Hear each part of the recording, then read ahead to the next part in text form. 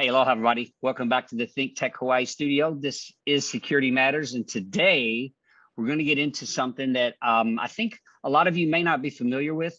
You may have come across RaySecure, the company, but you may not always talk to your customers about their mailroom security, and some of the things that they might want to consider. You probably seen some of this stuff in the news around the White House and the Pentagon and folks like that, a lot of VIPs, but this threat's very real, and we have a true expert with us today. Will Plummer is here. He is the CSO of RaySecure, and he's got quite a bit of history with EOD and some of these types of things. So I want Will to introduce himself, let you understand a little bit about his history, and then we'll get into mailroom security. Will, thank you so much for joining us today. I really appreciate it. Hey, thanks for having me, Andrew. I appreciate it too, man.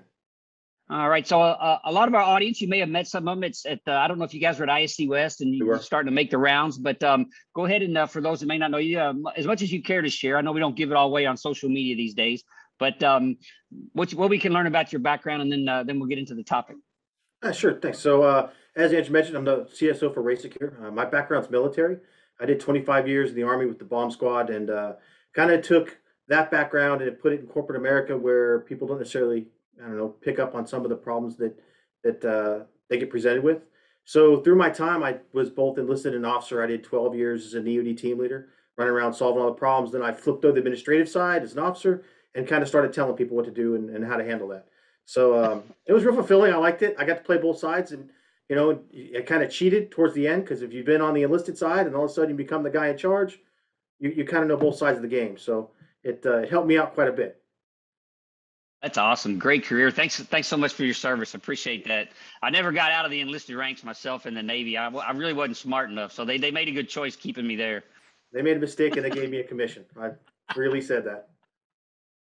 Right on. Well, let's talk about some of these threats first of all. I'm not super familiar with a lot of this type of work, but I'm aware of things like ricin, right, which is this powder that can come from castor beans, and I know I don't know if there's antidotes for it. I know it's a highly toxic substance. But talk to us a little bit about the threats that can show up in mail in a small package that people may not consider as a threat, right? A card, a bomb doesn't have to be a huge box, right? Right. So there's a couple things. That one, for all of us older folks, bombs don't tick anymore. Well, days the Unabomber aren't there. Now it's solid state. You can do everything in really, really small amounts. Most of the threats that we see are actually less than half an inch thick and weigh less than 10 ounces. Wow. On top of that, most of the stuff that you look at, like you mentioned, ricin's a great one. You can order every part of that through the internet. You can get it all delivered. You probably get caught if you order too much, but it doesn't take much at all to cause something that can be harmful if somebody ingests, or inhales it. Most of the time, thankfully, it's nothing. I realize that almost all these events that come through that shut down companies and corporations, it's a hoax a lot of the times. When it's not, every White House since 2003, every single administration has had a ricin event mailed to the facility. That's the big end, the one that you see all the time. Wow. But then if you look at the smaller events, last year, Dr. Fauci had a white powder thrown at his house. Rand Paul had one about 3 months ago. The Republican Party for Arizona had one the week before that. Really, these are small items that people just drop in the mail. They think anonymously, and they get delivered. And when they do, you get the reaction on the other end, because you have to act like it is ricin or like it is anthrax, because the day you don't is the day that it actually is. Wow.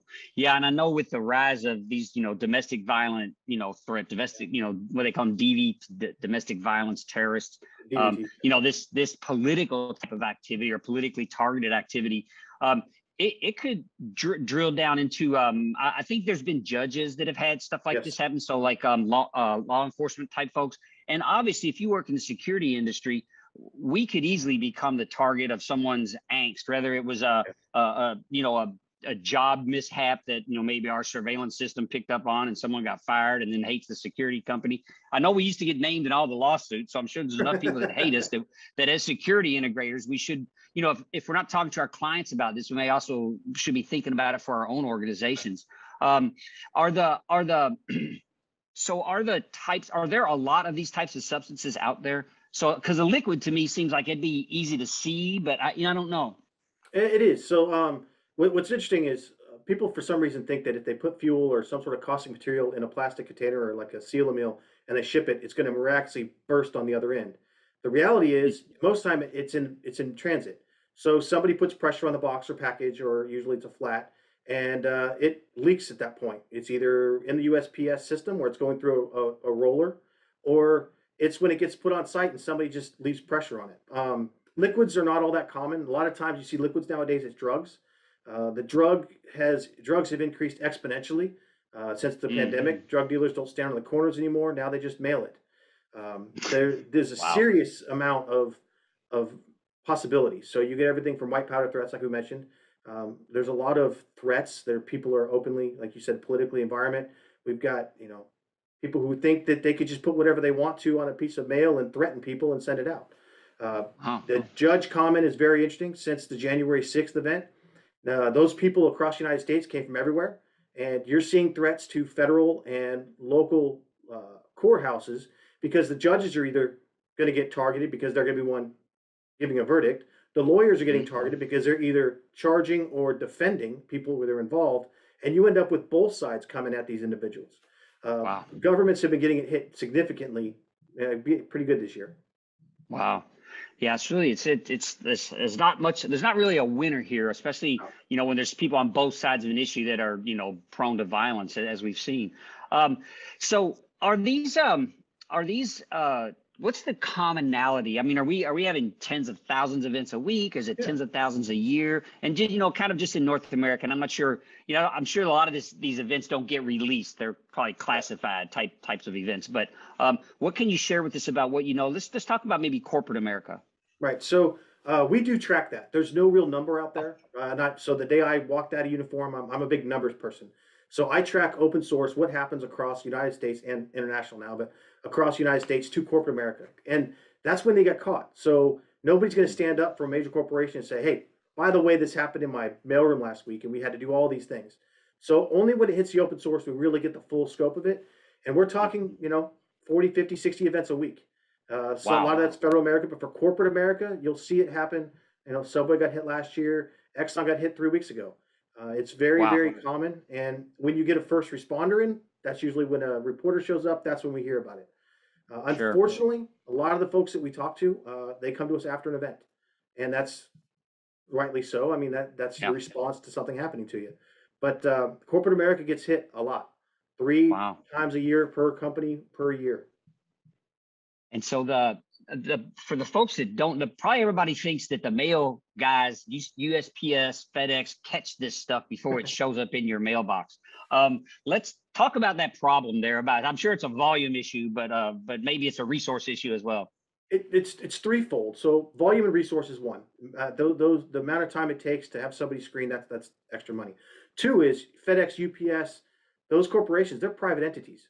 They're there to make money.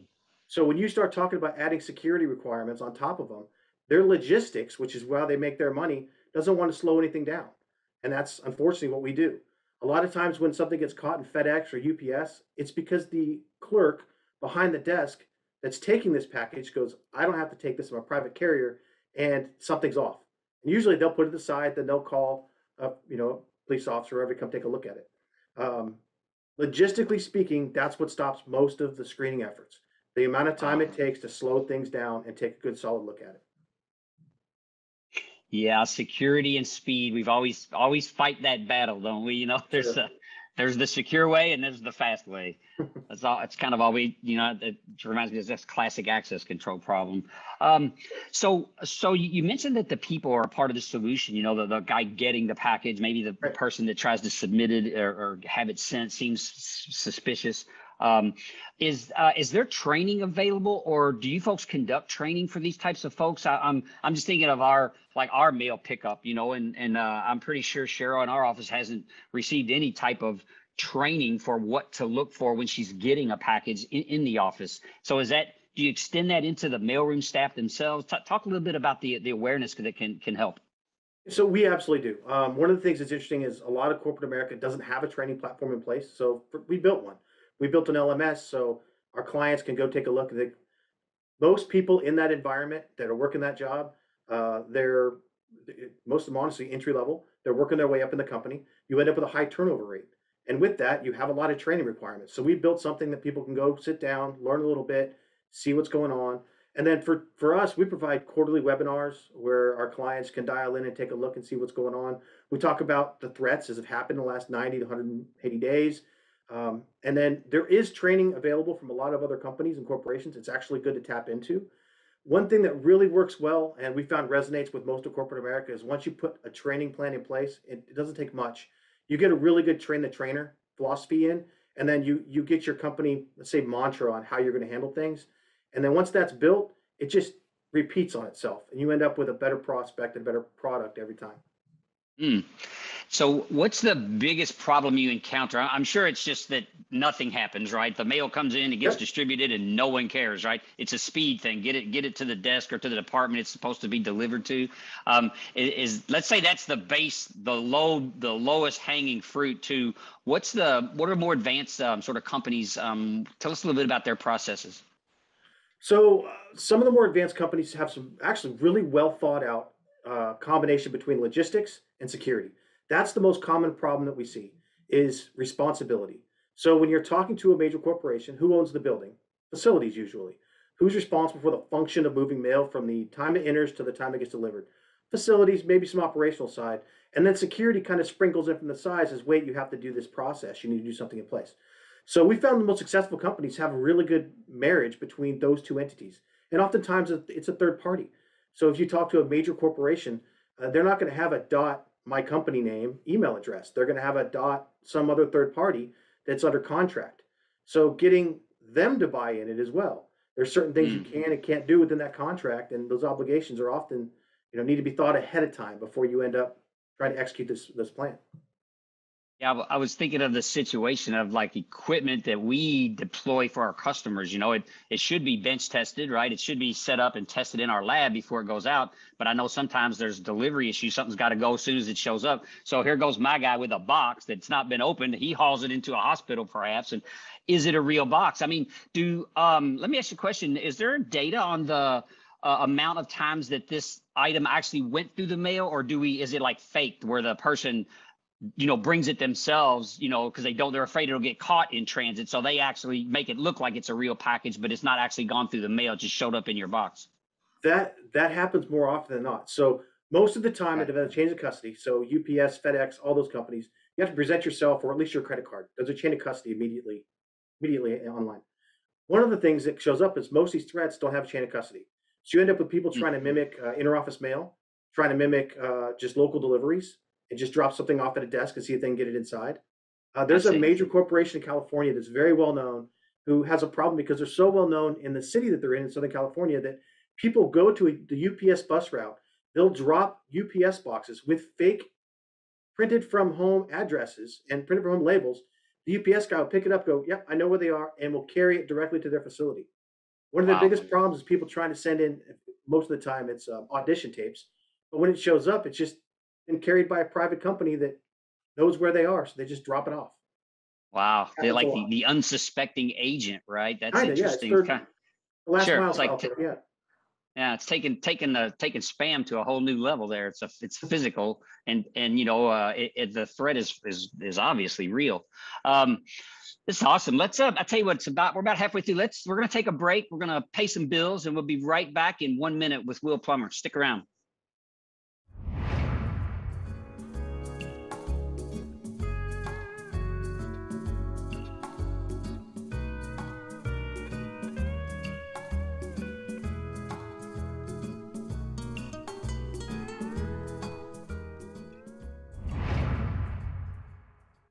Aloha, my name is Mark Schlav.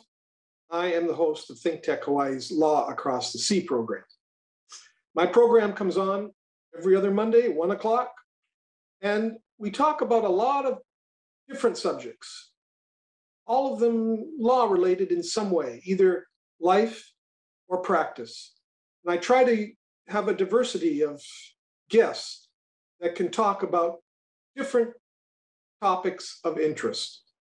So please join us, ThinkTech Hawaii, Law Across the Sea program, every other Monday, 1 o'clock in the afternoon. Aloha.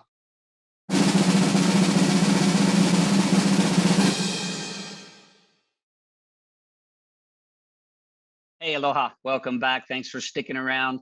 We are talking about mailroom insecurity, I think, at this point.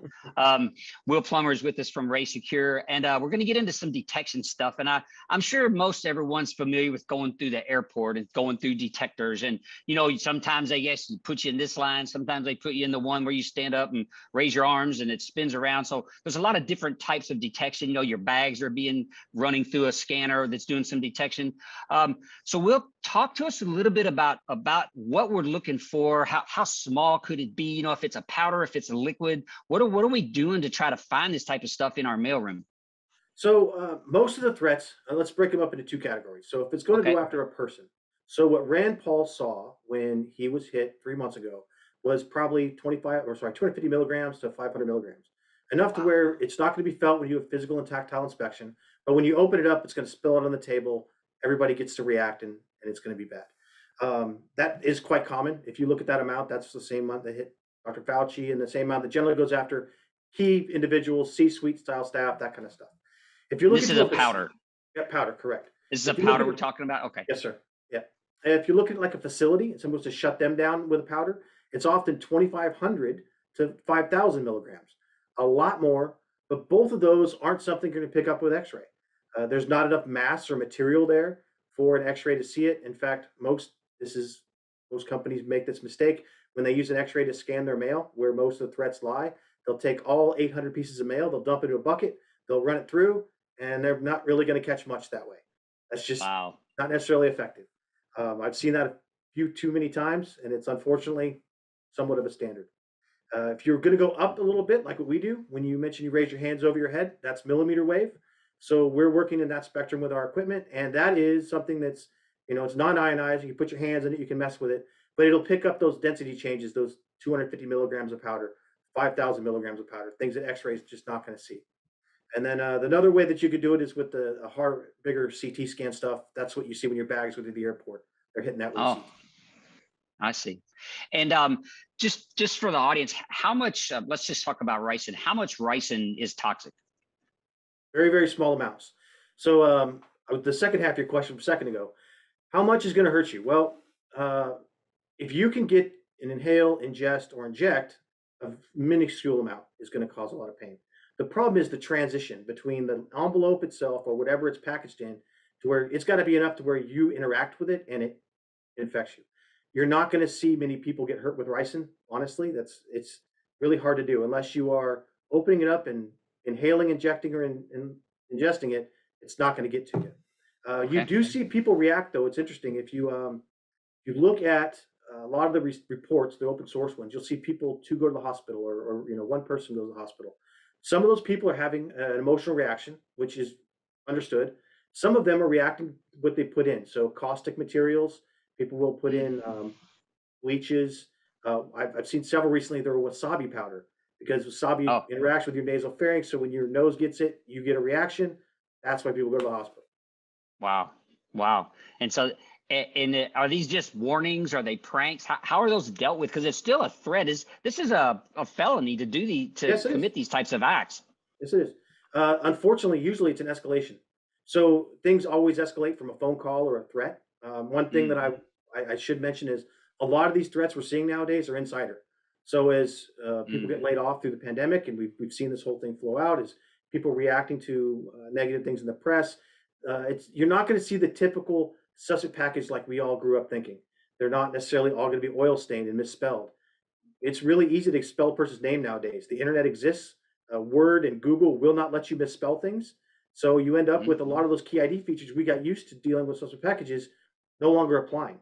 So the screeners now have to be even twice as good at what they're looking at to identify if this is a possible threat or not. Wow. Which industries do you think most proactive in working on this? Is like banks. I'm just guessing the major critical infrastructures, but where are there gaps? And maybe we don't want to talk about that. I don't know. I probably want to talk about that, but I can tell you through who we deal with, banks are pretty good. However, banks generally are slow to turn. So new technology, like what we present, they're oftentimes, you know, want to see a benchmark with something else. Early adopters for us were a significant amount in tech. A lot of the technical part of the the culture kind of reached in and said, "Yeah, we want to try something new. We want to catch these things that X-ray is not going to catch," and it's Hmm. worked out well for us. So Wow. that's who's been leading into it. Has been technology companies. Hmm. And is commercial a commercial level X-ray for Mailroom? Has that been around a long time? Is it is this a 5-figure price point, 6-figure? What's the entry level, I guess, maybe for a facility? So for like a large X-ray scanning setup, they've been around really since 2001, right? So since the Wow. anthrax ray Okay. 2001, that's when it really hit. Before that, really nobody did much. Things just got delivered. That's how the Unabomber got along so long. And it's not that expensive for some of this equipment. So you can get X-ray systems to come in for 60, 70K if you want to be able to look at something. The downside to that is what they can actually see. Those are meant for larger, heavy items, a lot of metal in it, things that you need to a lot of energy to penetrate and get a good image on.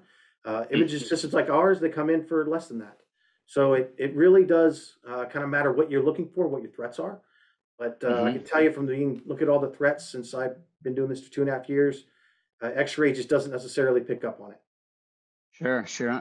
Yeah, and it makes sense that you would want. I mean, I think the threat awareness. I don't know if people understand the powder type of threat, and I don't know if they, if you get a card and you open a card and on your desk and it's pops open and like poof, all the powder's going to flop in your face. Yep. That can definitely be lethal if it's some of these types of substances. Do Oh, they absolutely. do they also stay around? I mean, do you have to if you've had a powder, I guess you investigate what it is, but if it is a toxic substance, now you have to clean this entire area. There's a cost to, I guess, decontaminating the area.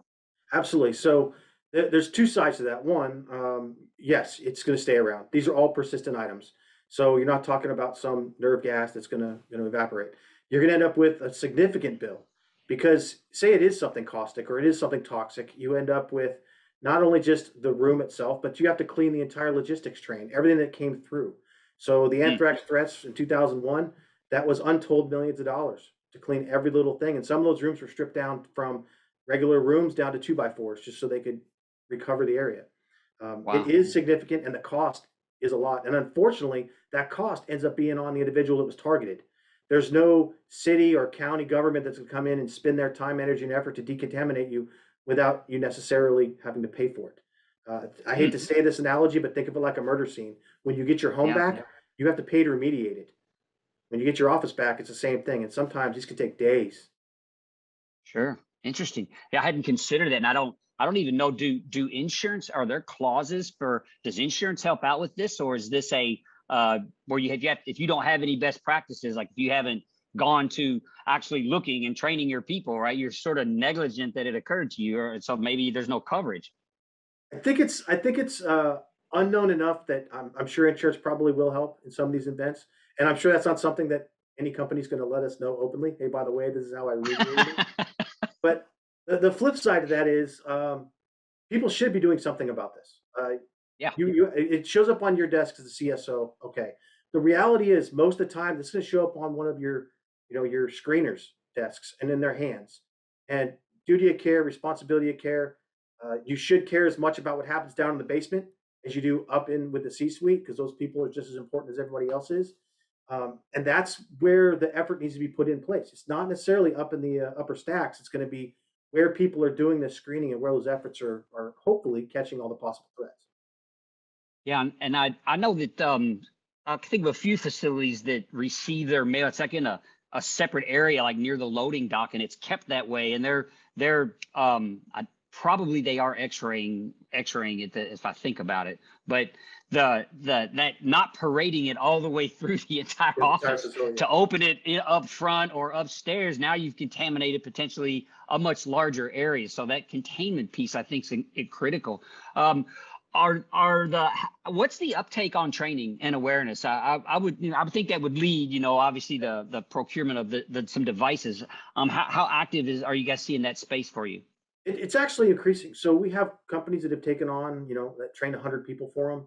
That Sure. I would argue that most of the screening, almost all that you need to do, can be done without a lot of technology with somebody who gets shown the right way to do physical and tactile inspection, knows what they're looking for, and then can remove all those things that we would be worried about. Take this is clean, don't worry about it. to now we got to scan a very small amount of stuff. And most facilities that we talk to, we talk to companies that say have 25 facilities. They really only need equipment at say the top 2, 3, or 4. The rest of them are 8 people in a building in Ottawa or somewhere in Omaha. You just want to make sure those 8 people are safe, they know what they're doing, and you do that through training. Yeah, for sure. I mean, it tends to precede everything. This awareness campaign, you know, that you guys are obviously, you know, sharing with people. Is this going to be happening like at GSX? Are you guys going to have a booth out there? Are you doing any presentations or any talks there that we could advertise while we're on here today? We tried to get on GSS talk circuit, but mail's not necessarily the most inviting thing for GSX. Although maybe now they might have space. We are going to be at GSX. We do have a booth there. Okay. And we have we're again, we do quarterly webinars. We do all sorts of stuff. If you go to our website, you can track and just we're trying to educate people. A few of our partners use the term flatten the curve, where we're trying to do that so everybody understands more probability of what's happening to them in their mailroom and not necessarily the worst case. You know what I mean? Sure. Understood. Yeah, I'll be down there. So I'll definitely swing by and chat with you guys. I'd like to take a look at some of the technology. So we've got a minute or so left. What's the one takeaway you'd like to share with our audience today, you know, from your experience with this industry? Unfortunately, a lot of people look at this like it's just mail. You know, we'll talk to CSOs or talk to people and they'll look, I had that gun in the mail 3 weeks ago. That was nothing. I had the hazmat team next to my desk, you know, 11 months ago, but whatever. And they don't realize that's a string of events that shows you a symptom to a problem. And unfortunately, people look at mail oftentimes and go, yeah, okay, it's just the mail. Except it walks all the way up to in front of the people who you're trying to protect the most. If you don't do something about it before it gets there, unfortunately, you're going to have a bad day in the long run. Yeah, I love that. Will, thank you so much. I appreciate that insight. Folks, check out your mail. Give some thought. Check out the materials they have for training. This is a serious duty of care issue. I love that term. You know, if we're taking care of our people, we need to take care of the stuff that could harm them. And this is something that's inbound. It's a wide open door for a lot of organizations. So check out Race Secure if you're down at GSX. Check out the video. But this is a threat. This is a threat that we can all work on together and make our world, make our businesses, make our communities safer. Will, I really appreciate your time today. We'll see you down at GSX. Thank you, Andrew. I'll see you there. All righty. Take care, everybody. Aloha.